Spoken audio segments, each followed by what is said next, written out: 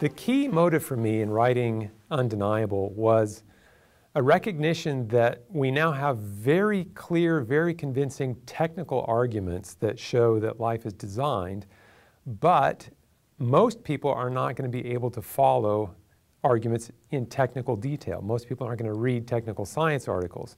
So it was the idea that there ought to be a way to explain the basic reasoning behind the design intuition in a way that doesn't require technical understanding, that everyone could follow this argument. That was the motivation for writing Undeniable.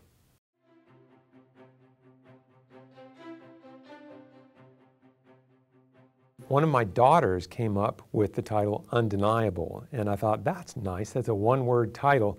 And then I found, doing a web search, that Bill Nye has a book called Undeniable, and at that point I thought, well, I can't use that because Bill Nye has used it.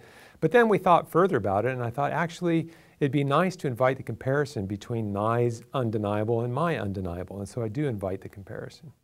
With all due respect to Bill Nye, I think I have put a lot of time into actually doing scientific research on the question of does evolution work, and I don't think Bill has. So I'm really giving my take on this from a first-hand experience perspective, but not requiring the reader to follow technical science arguments. I'm trying to pitch the argument in a way that everyone can follow, but it is benefiting from the fact that I've done scientific work on this for 25 years.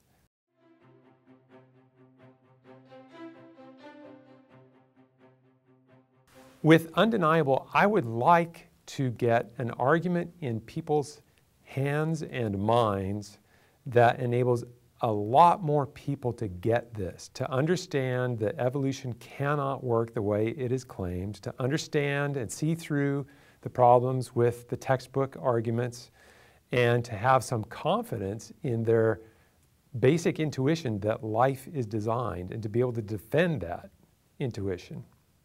Ultimately, what I think is undeniable is this intuition that we have from an early age. We look at a butterfly, we look at living things, and we think this must have been made by a godlike designer.